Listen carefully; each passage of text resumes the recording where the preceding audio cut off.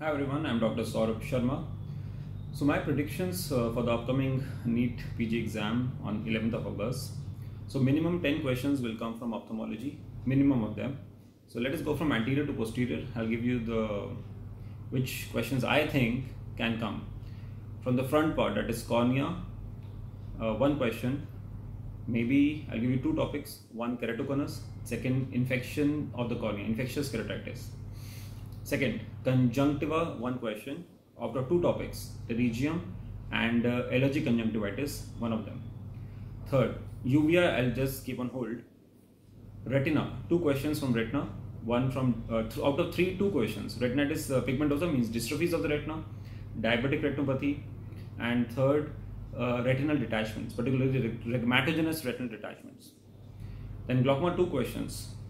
One from the investigations of glaucoma, and second from acute angle closure. That is an emergency situation, question can come. Neuro-ophthalmology, visual field defects, definitely one question is going to come. Eyelids, one question either from anatomy of the eyelids or the ptosis topic. Orbit, one question, cellulitis can be a potential question. Then squint and ocular injuries, one question can come. From squint, nerve palsies question can come.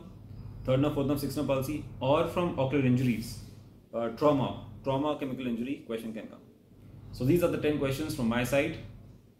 One from cornea, one conjunctiva, two from retina, two from glaucoma, one from neurophthal, one from eyelid, one from orbit, and one from squint and injuries. Thank you very much. Best of luck.